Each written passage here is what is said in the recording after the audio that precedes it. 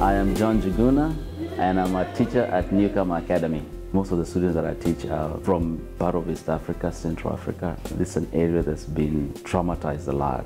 What I teach them, besides math, is just how to kind of set foot in a new country.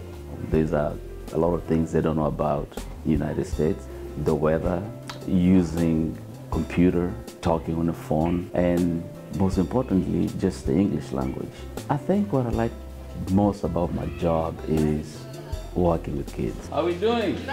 Everything okay? We're doing good? Yes. Yes. All right. I learn a lot from them. It humbles you when you get to hear stories from where these kids have come from, what they've been through. Just spending time with them and teaching them.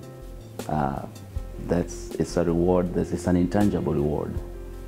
There's no money that can pay for that. I want every kid to be successful. Every kid that's working in our school to live here with something so that when they go in the real world, they're able to survive, to fend for themselves, and just to live a good life. I am Njuguna, and I am JCPS.